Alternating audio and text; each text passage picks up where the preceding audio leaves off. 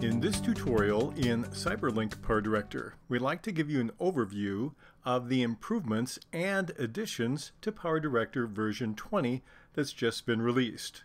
What can you expect with the new program? One of the things you'll see is you can download videos and photos from Getty Images. Again, this is for subscribers only.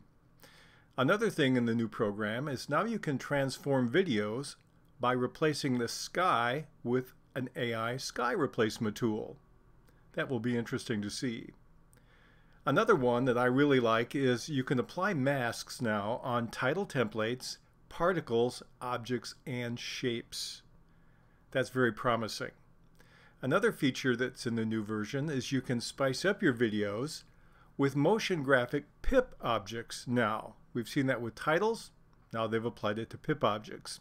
Also, you can edit and produce videos in the 21:9 ultra-wide aspect ratio, if those are the kind that you like to produce from time to time. Another feature is you can output videos also on a smaller scale, the Instagram 4:5 aspect ratio. Among improvements and enhancements, you can also now make original looking titles using gradient fills and borders. This is good if you like very special looking titles. Another one that you can do is you can now add up to 3 borders on your title text. So if you want to make your titles less boring, we have some new tools available in this new version. Another change is you can create shapes and callouts using one of the 21 new shape types. You can also now remove low frequency wind noise in audio-video clips automatically with a wind removal tool. That's a very difficult task. It'll be interesting to see how well they accomplish that in the new version. Another feature is you can use SmartFit for duration to audio remix audio for your projects to fit a specific duration. That will be interesting to see how they implement that. You can also improve the dialogue in your video and audio by using a speech enhancement tool.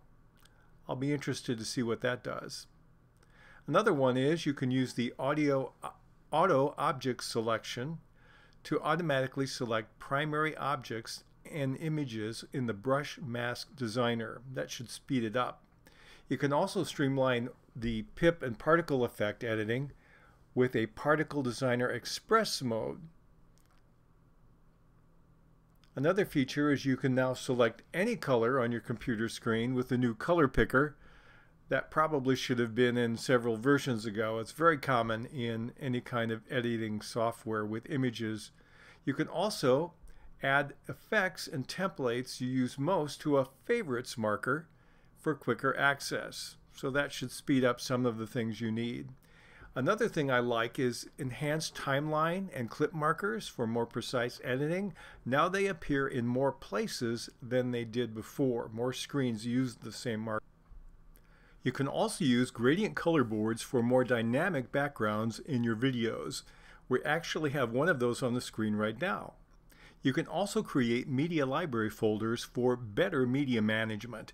These are referred to as bins in the world of NLE editors. And now you have bins available in PowerDirector 20 or 365. So what's the cost? If you own Ultra, the cheapest permanent version, you can't upgrade. The price is $99.99 to buy a brand new version of PowerDirector 20 Ultra. And that's your only option for that. If you own PowerDirector 18 or 19 Ultimate, however, you can upgrade to 20 Ultimate for $89.99 US. That's a big savings from $139.99, which you would pay if you didn't own a version of the product. 365 subscribers, very simple. All the enhancements are available through the application manager. All you have to do is upgrade your subscription model and you're doing fine. New users have basically 3 options. You can buy the cheapest permanent version, which is Ultra.